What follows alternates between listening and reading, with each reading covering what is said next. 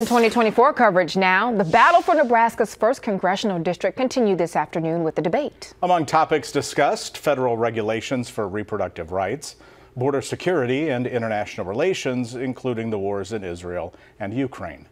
Bipartisanship and improvement within each political party was also on the agenda.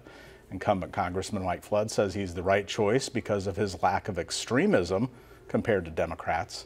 His challenger, State Senator Carol Blood of Bellevue, believes she should be elected for her focus on people as opposed to party. Are you better off today than you were before Joe Biden? Are you okay with the border?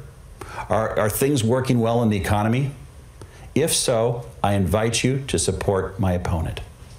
If you want it to change, if you want to get America back on the right track, then I would like to earn your vote. We've got to stop putting people in that put politics over the people. You got to start electing people that are like you. People that know what it's like to live paycheck to paycheck. People that know what it's like to have to send our kids to school and worry about if they're going to come home or not. Congressional District One includes Offutt Air Force Base.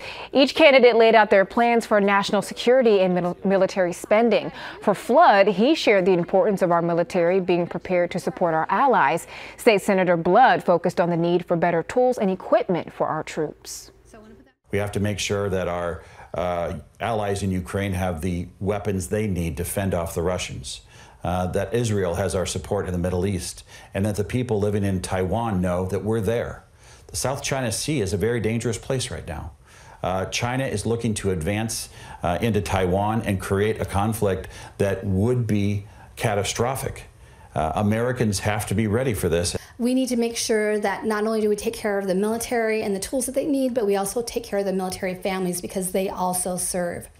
And so we know it's always going to be part of our budget. It's always something that we have to take seriously. And if you've ever been to the boneyard, you know that we still don't support our military in a way that it really should happen. The debate was moderated by a panel of journalists from Nebraska Public Media, the Lincoln Journal-Star, and the Rural Radio Network.